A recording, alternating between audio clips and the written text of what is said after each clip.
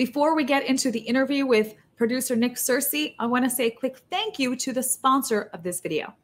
Are you frustrated with this new administration like so many of us are, where we're seeing gas prices going up? Maybe your retirement fund is dwindling, you're losing money, and you're looking for a new approach. Well, Noble Gold is a great place to start. If you're looking for an IRA or a 401k, precious metals is the way to go. And this month, Noble Gold is gifting a 1-ounce solid silver American Eagle coin with every IRA or 401k taken out. Find out more at noblegoldinvestments.com. Again, that's noblegoldinvestments.com.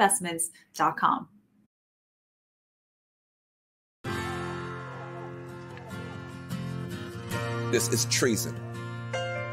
Where's Officer, I can't breathe. I can't even.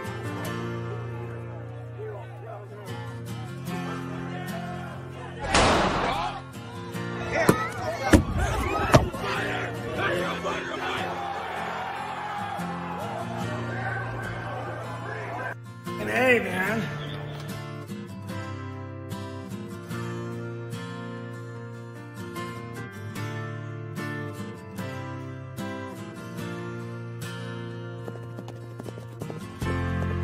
I'm Nick Searcy. On January 6, 2021, I went to Washington, D.C. along with multitudes of other Americans because we believed that the election was stolen.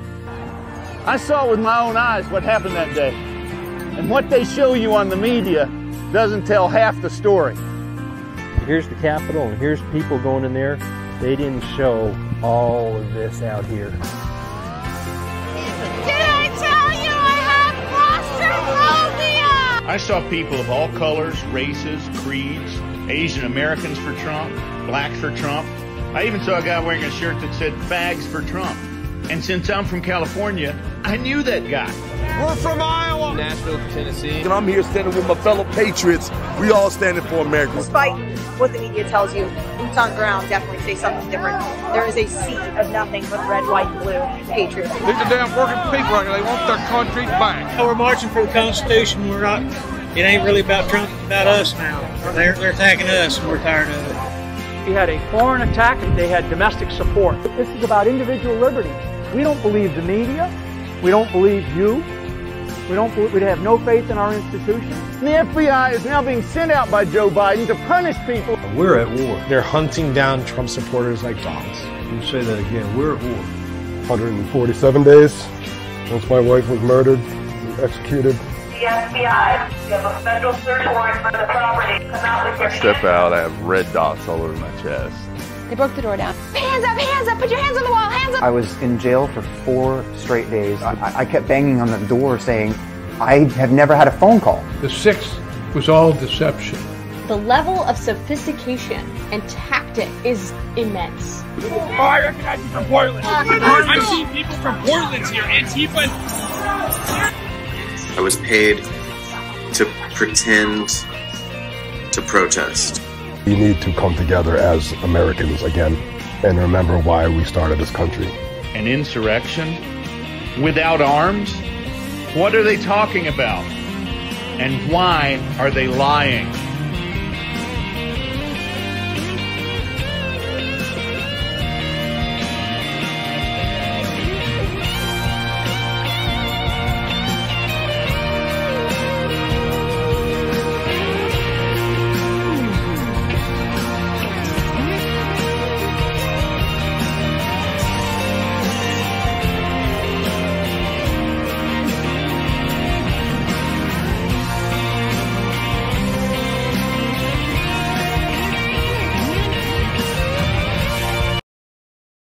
Capital Punishment, the movie.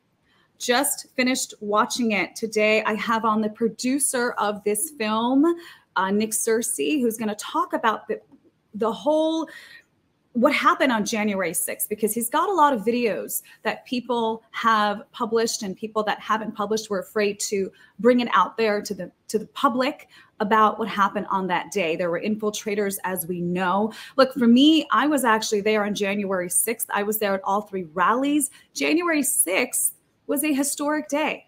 It was a peaceful protest. We know the truth. A lot of us that were there were over 2 million people that showed up that day.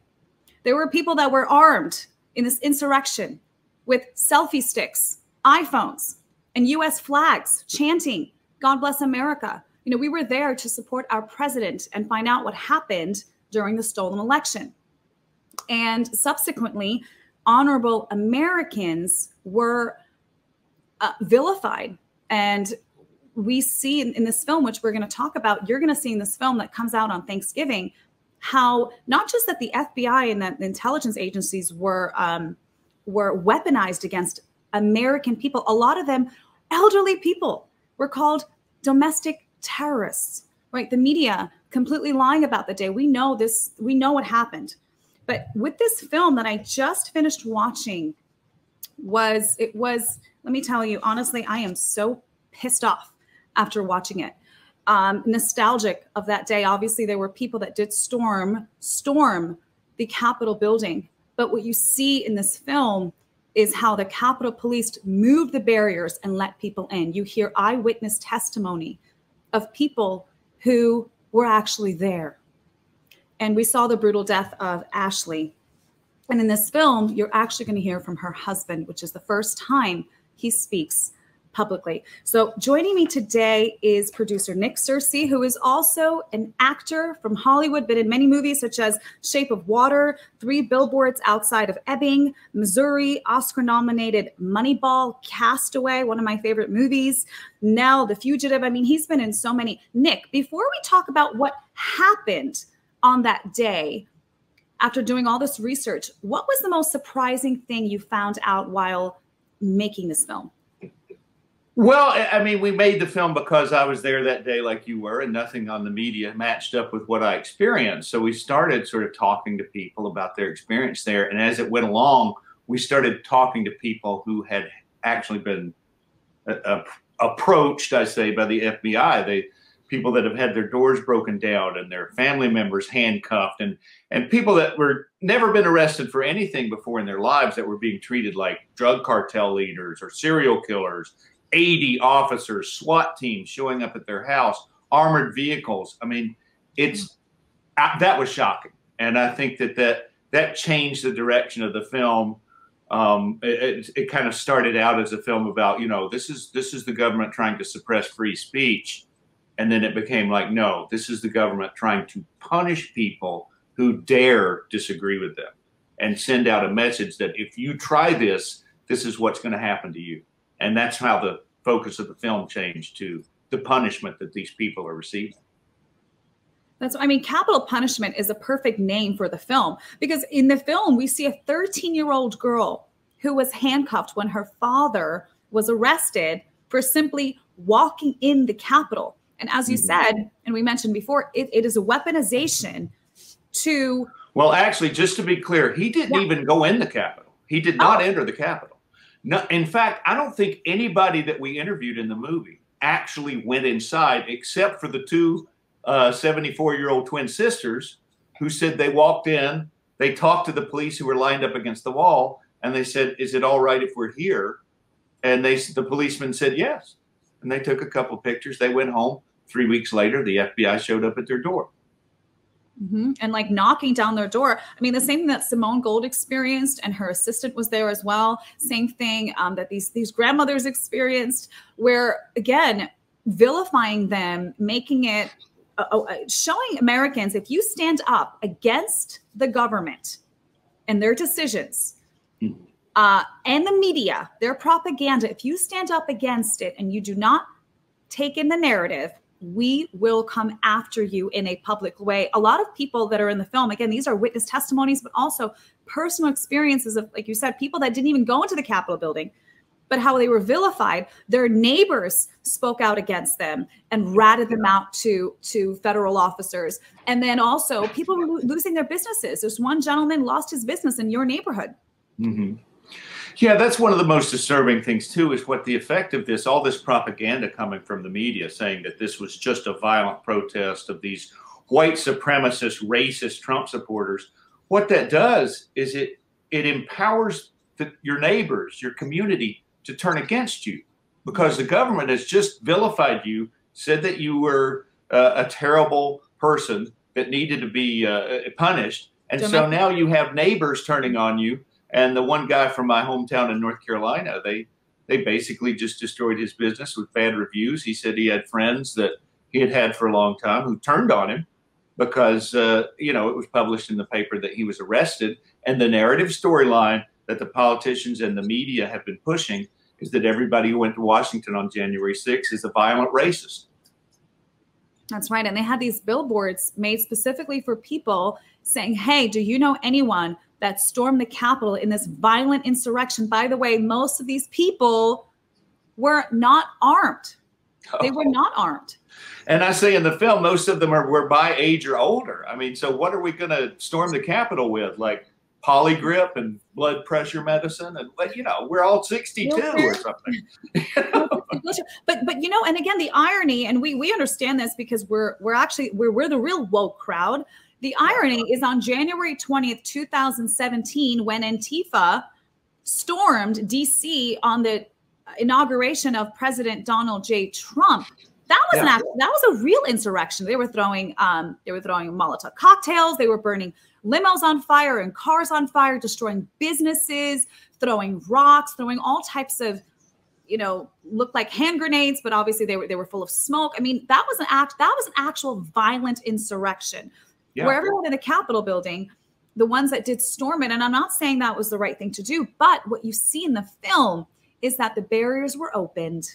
They were invited in. You see all the Capitol Police saying, go on in. Those two grandmothers, by the way, that were that got in trouble and that got raided by the FBI, they said, well, we asked the Capitol Police Guard, is it okay if we're here? You guys are okay with us being here? And he nodded his head. Yeah, why not? Yeah, and so many people who you see footage in the film of them, even the ones that went inside the Capitol, most of them just stayed inside the ropes and looked at the paintings and walked around. And it's not like they were acting on Trump's inauguration. There's nobody in there setting fires. There's nobody in there doing anything violent. You know, they're in there waving flags. And another point we make in the film is that, you know, they talk about Trump made the speech and incited all the violence. Well, the break-in at the Capitol started before Trump had finished the speech. So who were those people? They certainly weren't people that were listening to the speech, because the speech wasn't being covered on any media. Nobody was broadcasting it. The only way you could hear it is if you were there. So if the break-in started, the breaking of the windows started before Trump finished, couldn't have been people that he inspired to do it. And it was shocking, too, where you showed that the media actually took two clips together of President Donald Trump saying, go to the Capitol. We need to use any means necessary, you know, to paraphrase. But he really was saying, go to the Capitol and peacefully assemble. But the media obviously put two pieces together and made it seem like he was telling them, come on, we gotta arm up here. Yeah. And that's the thing. It's like, why are they lying? Why do they have to do that? Because they're pushing a narrative that isn't true. They are propagandizing everyone. And they wouldn't have to edit Trump's speech if they were just there to tell the truth about what happened that day. And that's why also you didn't see any media covering, you know, like you talked about before, that there were 2 million peaceful people there singing and praying, saying the Star Spangled Banner and the Pledge of Allegiance. And the media showed you none of that. In fact, there's somebody in the film that comments about how, where's the media? I haven't seen any media here at all. Yeah, no CNN, no Fox, no MSNBC. Here's me. I was there that day. I was sitting on top of porta potties because there was absolutely no room. There was a sea of people, and it was not the best situation. But we wanted to see President Trump speak, sure. And we got there a little bit late because we needed to have a little extra rest. But anyway, because we've been traveling around the country, but it was shocking to see how the media portrayed the event, because it was such a beautiful, peaceful day. And the only shots that they showed, the only video footage that they shot was these violent, you know, it is violent to break down windows and to break down doors. But as we saw in the film, you're going to see so much footage of these instigators who were saying, you know, MAGA this way, MAGA that way. We don't talk to each other like that. No, no, we don't say that. We don't say MAGA this way. You won't see us changing in a bush, changing our clothes quickly, putting on a MAGA hat. You know, of course, if we're cold, we'll put on a sweater, but they're changing from from one outfit to another in groups and jumping in and screaming at people. And you also see people pushing people towards the Capitol. And as one gentleman mentioned in the film, he said he was, I think he was an FBI officer, or he was some kind of, I think it was the FBI officer who has seen violent insurrections in other countries. And he said that it was awfully odd that there were people that were sticking out, directing people into the Capitol. And when he came up to tell people, hey guys, don't go in there, something's wrong, you got to just leave, he was violently thrown away and told, stop. Stop telling people not to go into the Capitol. Yeah, we have testimony from a guy who went there with a person he knew was an FBI informant because he was a good friend. And all day long, the FBI informant tried to get him to go in the building, tried to get him to go inside. And he refused. And some of the footage that got, we had so much stuff that we had to lose some of it. But one of the instigators, there's a clip that we had in the movie at one point of her saying, we've got to go inside. They're hurting our Trumpy bear. And it's like, we don't call him our Trumpy bear. I mean, that's their idea of who we are. That's not who we are.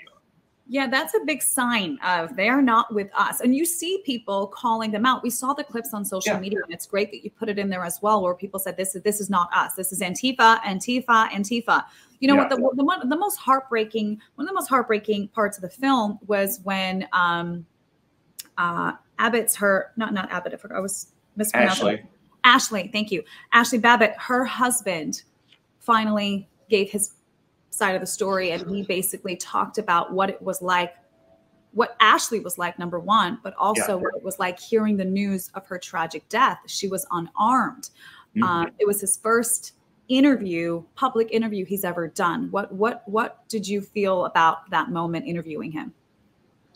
Well, it was just heartbreaking. I mean, it's awful to hear somebody talk about that, watching their loved one die on television, and you can't do anything about it.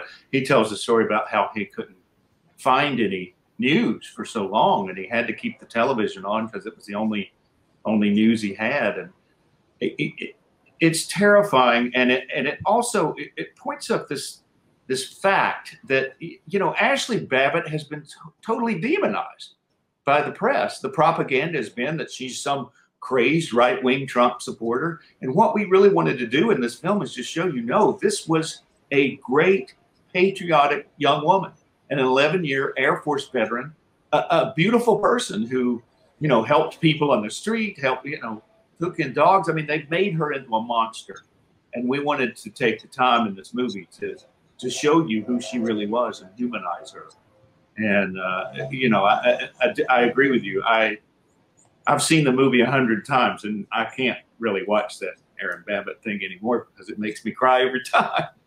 Yeah, it was a beautiful portrayal of her life, a lot that I did not know about her. I mean, she was such an amazing woman. She would, take in stray dogs. She one time stopped her car when there was a pedestrian, a woman running, and she looked a little bit nervous. And so she pulled over and said, hey, are you okay? Her husband was right there. And the woman said, I'm late for my job interview. And she said, well, jump in. I'll drive you there. I mean, total stranger off the street, and took her to her job interview. And sure enough, this woman got her job. She got that job and came to her office, Ashley's office, and said, thank you. Actually called her and said, thank you so much. I got the job. I mean, this is the kind of woman that Ashley was. And there's a lot more other tidbits about her life you will hear from Erin in this film, which, by the way, capitalpunishmentthemovie.com, that's where you can watch it on Thanksgiving Day. I want to bring it back to something we were just talking about, which was neighbor ratting out neighbor. I was born in the Soviet Union. I came here, thank God my family brought me here when I was 4 years old. But I've heard stories growing up from my great-grandparents and grandparents of the stories that their parents have been through and that they have been through with the Nazis in the 40s, but also the communists in the 20s. And it is very similar tactics. The way that you take over a country, which Lenin was saying violently with coercion, is to have a revolution. So you need two sides pinned against each other.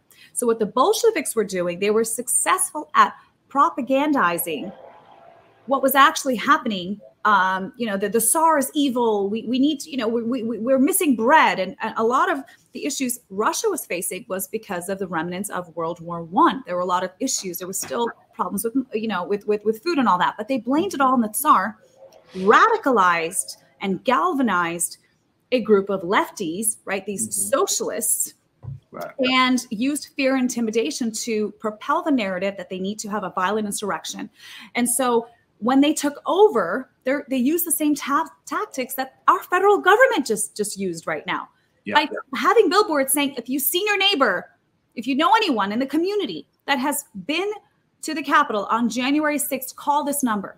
That is straight up a communist tactic that the Red Guards, that the Bolsheviks used in Russia. They literally said, if your neighbor has spoken out against the Bolsheviks, against us, let us know. So my family told me they remember that. My great-grandparents remember that, because if they would say anything against Lenin, anything against communism, if their neighbor overheard it through the wall, they were told to go to the Red Guard and tell them, hey, my neighbor's talking bad about you and get bad about against the government.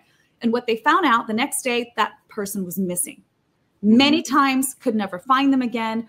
Some of them were hung in the street, hanged in the street, as an example of what not to do.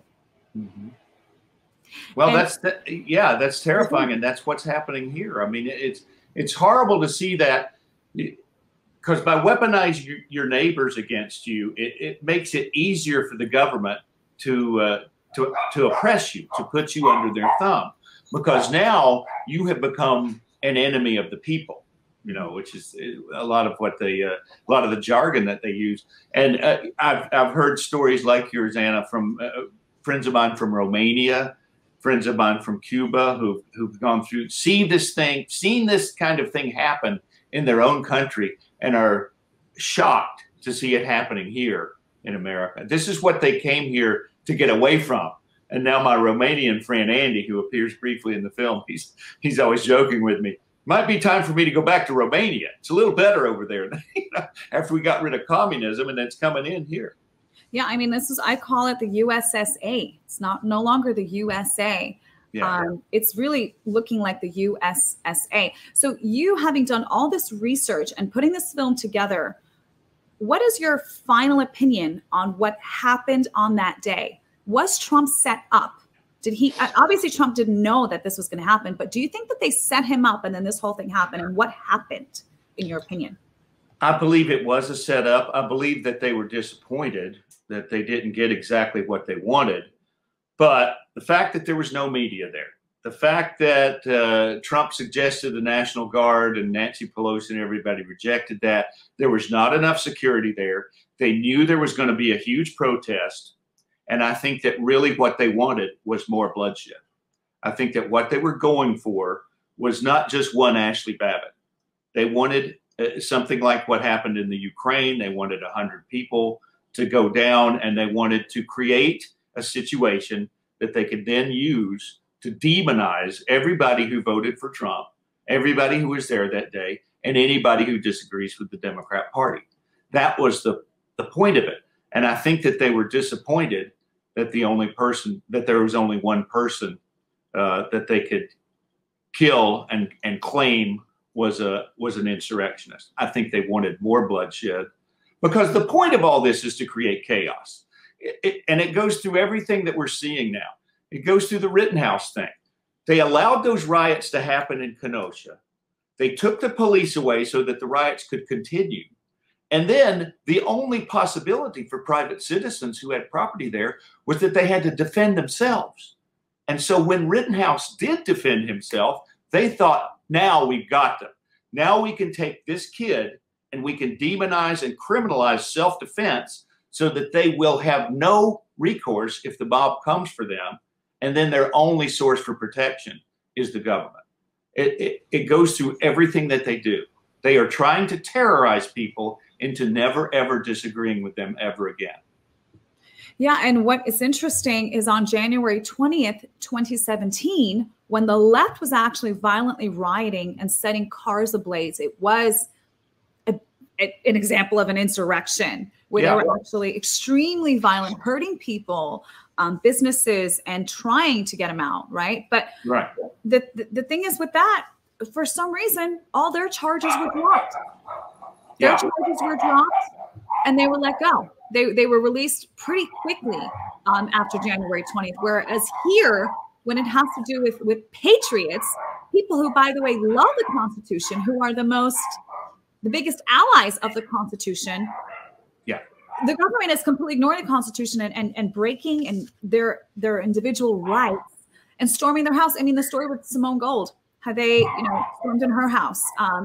Again, private citizens, regular people, grandmas who came to just look at what's going on and just peacefully walked in there, were completely vilified, handcuffed, arrested, put into a prison, put into a jail where they stayed there, I think some people 8 days, 10 days. Is it true that there are people still in those county jails right now and there's no word from them? No, they're still there. They're in the worst kind of conditions you can imagine. The jail cell is like something in a third world country. The mattress is covered with bugs. The toilets don't work. Julie Kelly at American Greatness has been a champion of these guys, and that they're still locked away. And there's a really heartbreaking story about them that every night at 9 p.m. they all sing the Star Spangled Banner, all the prisoners. It's just like, it is their ritual every night.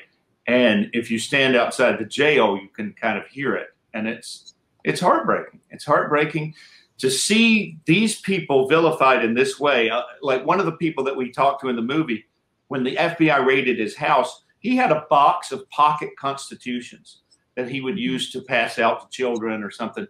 They took this box of pocket constitutions and laid it out on his garage floor and took a photograph of it like it was evidence.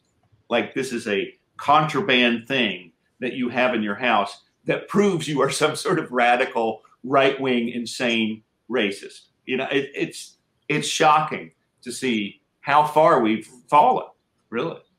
Yeah, when I saw that in the film, I was shocked as well. He's armed with the Constitution of the United States. And that's subversive literature. Yeah. All right, exactly. Terrorist activity, domestic terrorist.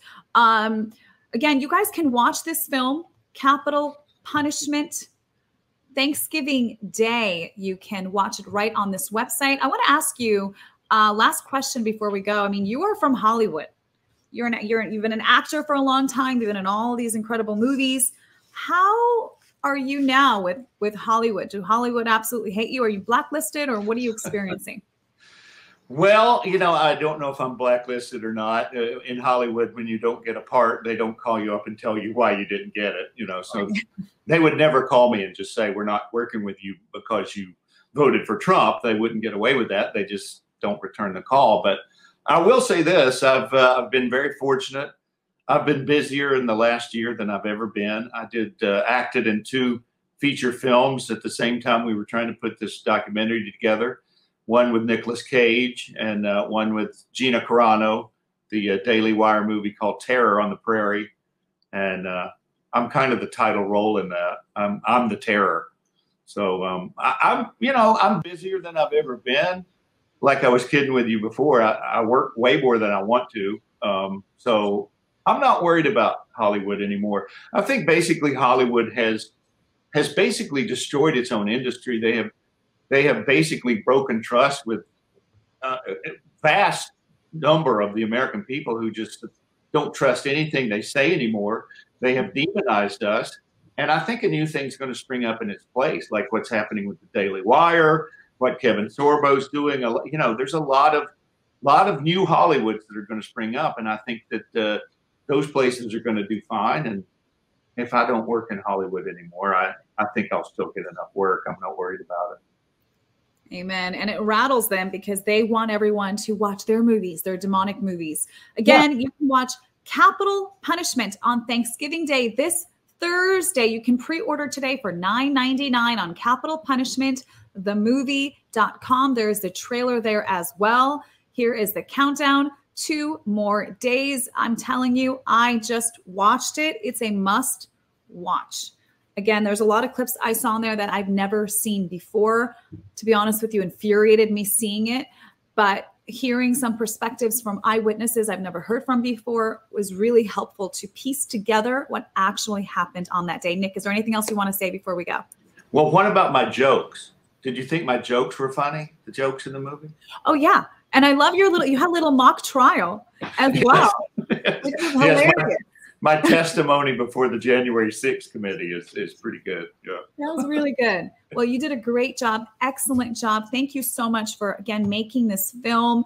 We need to share this film with as many people as possible. Even your lefty friends that you haven't talked to, that's been ignoring you for, whatever, purchase this movie for them. Send them the link and say, hey, listen, I know what you heard in the media, but take a look at this film. And I want to know what you honestly think after you watch it, because you're going to see a lot of amazing people in there chanting, God bless America, and the Constitution as well. So praise God, Nick. Again, thanks for coming on. And I can't wait till everyone sees this film. Thank you, Anna. Thank you for your courage, too, in standing up and in being in Washington on January 6th. And thank you for all that you're doing to try to help our country. I really appreciate it. Glory to God. It's a team effort of patriots. Bless you guys. This is treason. Where's Officer, I can't breathe. I can't hear.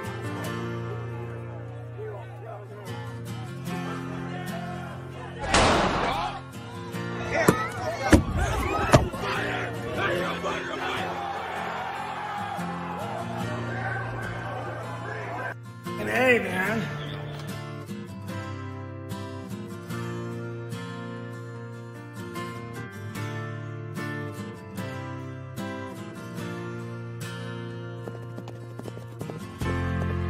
I'm Nick Searcy. On January 6, 2021, I went to Washington, D.C., along with multitudes of other Americans, because we believed that the election was stolen. I saw with my own eyes what happened that day. And what they show you on the media doesn't tell half the story.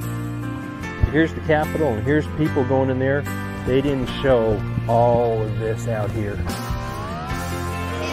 I tell you I have claustrophobia? I saw people of all colors, races, creeds, Asian Americans for Trump, blacks for Trump. I even saw a guy wearing a shirt that said fags for Trump. And since I'm from California, I knew that guy. We're from Iowa. Nashville, Tennessee. And I'm here standing with my fellow patriots. We all standing for America. Despite what the media tells you, boots on ground definitely say something different. There is a sea of nothing but red, white, and blue patriots. These are damn working people out here. They want their country back. We're marching for the Constitution. We're not. It ain't really about Trump. It's about us now. They're attacking us, and we're tired of it. We had a foreign attack and they had domestic support. This is about individual liberties. We don't believe the media. We don't believe you. We have no faith in our institutions. The FBI is now being sent out by Joe Biden to punish people. We're at war. They're hunting down Trump supporters like dogs. You say that again. We're at war. 147 days since my wife was murdered and executed. The FBI, you have a federal search warrant for the property. Come out with your I step out, I have red dots all over my chest. They broke the door down. Hands up, put your hands on the wall, hands up. I was in jail for 4 straight days. I kept banging on the door saying, I have never had a phone call. The 6th was all deception. The level of sophistication and tactic is immense. Oh, I recognize you from Portland. I've seen people from Portland here. Antifa. I was paid to pretend to protest. We need to come together as Americans again and remember why we started this country. An insurrection? Without arms? What are they talking about? And why are they lying?